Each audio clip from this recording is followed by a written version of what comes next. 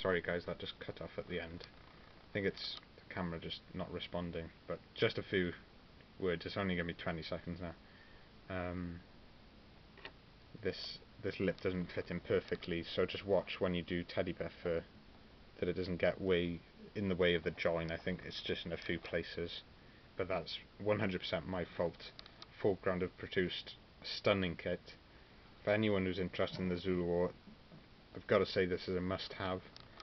Definitely, that you could even place it a little bit on some. It's a heavy kit, but I wouldn't recommend you do it. But you could place it a little bit high off the ground, because I think the veranda is a few feet off the ground in reality, or as it was in reality.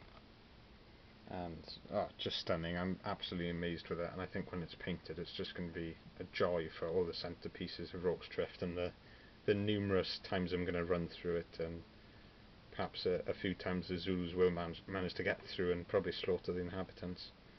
But 10 out of 10 I would say. Yeah.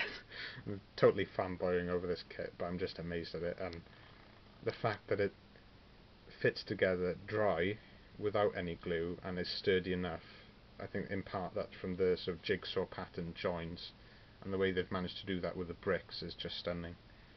Highly recommended, and I'd be tempted to say just go for it if you see this kit, and yeah, really chuffed. Okay guys, that's enough enough of that. Catch up with you again soon. Ta-ra.